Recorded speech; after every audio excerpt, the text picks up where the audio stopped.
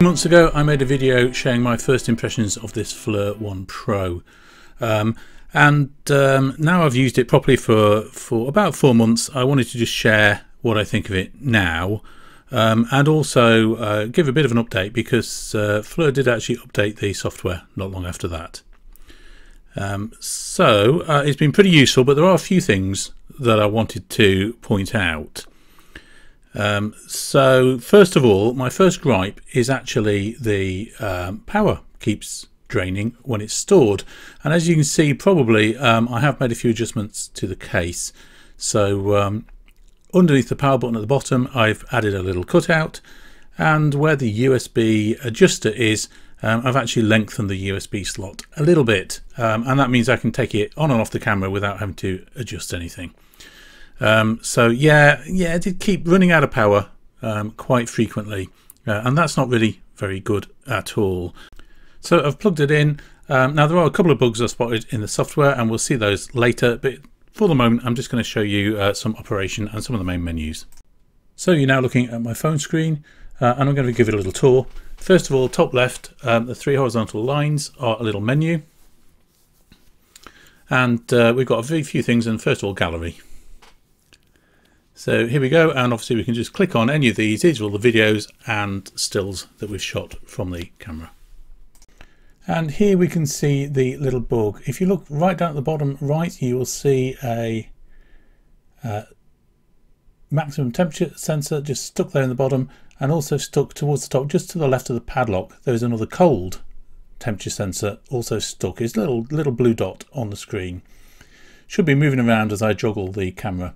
But it's just left over from a previous reading. It's just literally got stuck there. The only way I can get rid of that is to restart the application.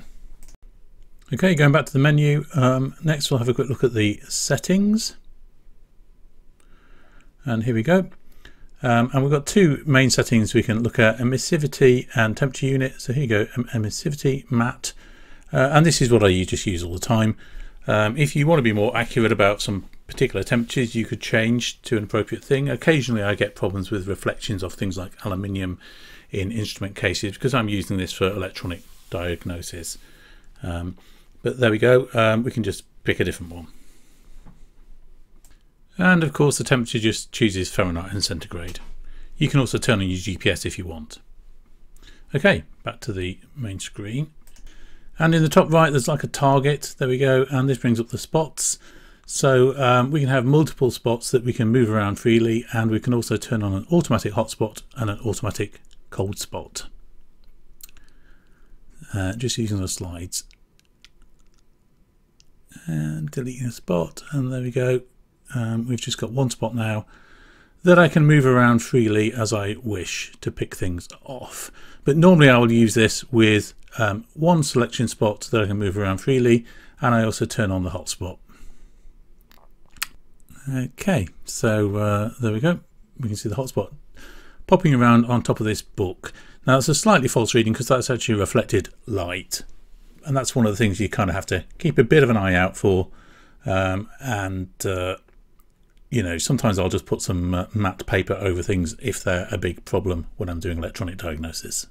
Now I'm running this with a non-locked palette, which means it just tries to keep as much contrast and colour in the picture as possible to show you all the temperature gradients. So don't assume that yellow is hot or white is hot and blue is cold. That isn't necessarily the case. You always have to look at the relative temperatures. As we'll see in a minute or two, we can actually lock those and change its behaviour though. So first up we can click the calibration button top right, and that should make it more accurate, but also should help it display a better colour range. The temperature gauge towards the top right enables us to turn off the gauge on the right hand side of the display. Sometimes it just gets in the way. Looking down towards the bottom, we've got a little picture gallery shortcut.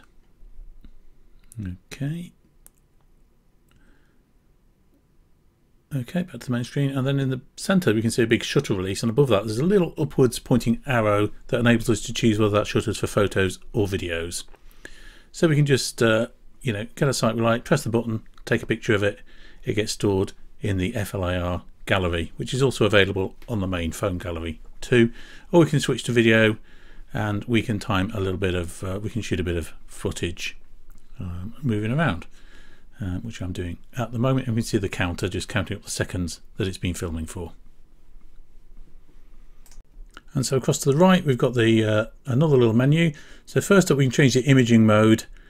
So that's just infrared on its own. As you can see, you can't really see much. DC is direct camera, so we can see the actual camera view that it uses to produce outlines. And MSX is the normal mode that we'd use, where we mix the camera outlines with the colour. We can also choose our colour, and I'm going to leave it with iron because that's what I'm used to. So that's the colour for the scale on the right. And the other thing, of course, is camera alignment. Now this I really wish I would put on the main screen instead of tucking it away, because I use this all the time. So this aligns the infrared versus the outlines. And as I'm moving this around, the outlines are shifting about. It's not too easy to see on this screen capture, but it can make quite a big difference. Okay, yep, so the other thing that we've got on there is a temperature range setting. So under time, there we go, temperature range, and we can choose whether we're going to run it for -40 to 120 or 0 to 400. So for general use, -40 to 120 is right. If you're going to be dealing with hot temperatures, ovens, really hot components, things like that, then you use 0 to 400. Just helps the software understand what the hell it's doing. So a couple of other tricks. We can click on the little padlock at the top of the temperature scale to lock it so that it doesn't keep changing colour, and we can also tap on either the top or the bottom temperature and just actually set what temperature we want as our bottom temperature. So I'm just going to set it to 5 degrees here, and that will just change the bottom end of the scale and make it fixed at 5 centigrade. Okay, so that's about enough of the software overview, I think. Yeah, there we go. So I've locked it. So it's going to stay at 20 to 25.7. So to finish up, I thought I'd show a few actual snaps from work that I've been doing. So this is a DC load that I repaired, and the video's up here, up there to look at. And you can see here that it's identified a 44.9 degree hotspot. Now it does actually get hotter than that. And I've also been dragging around a little cursor, and it's picked out 30.4 degrees. To the left of that, that looks like something even hotter, but that's actually a very reflective object, and it's actually just reflecting bright white light and showing up as hot falsely. So that's pretty useful. It's narrowed down a couple of places for me to look at in this circuit. So we can close in quite close up and have a look, but here we see a problem. I'm unsure which component is actually overheating, because the thermal versus direct camera are slightly offset now. So I've popped a pencil on there, and the light blue bit, like a shadow to the left of the pencil, is actually the thermal trace of the pencil pointing directly at the fault, and the pencil tip, invisible, is actually pointing at the component, which is just above that IC that it's resting on. With many things you can kind of just work it out, but when it's a densely packed board like this, it's a bit harder. But on the positive side, we've got loads and loads of detail here, so that's pretty good. So since it was a thermal problem, now I've done the repair, I'm just using the camera to check that out. And actually this one's quite handy because it gives you a feel for the frame rate. It says it's 5 frames per second, but you know, I don't believe that for 1 second. It's more like 2 frames per second, if that. So last up is a picture of the house. And we can see our bug again. There's a 15 degree and a 10.4 degree fixed hotspot. Higher up there's a 15.5 degree hotspot on the actual wall, which is what I was looking for. So we can see that the downstairs window, 15.5 degrees. To the left of the patio doors there's also quite a warm spot, so I'm going to focus on insulating those. The rest of the wall actually is at about the same temperature as the paved area, which is about 13 degrees. The foreground temperatures 11.9 and 12.3 are actually on the garden, facing into the cold part of the garden. So anyway, there we go. I hope you enjoyed that.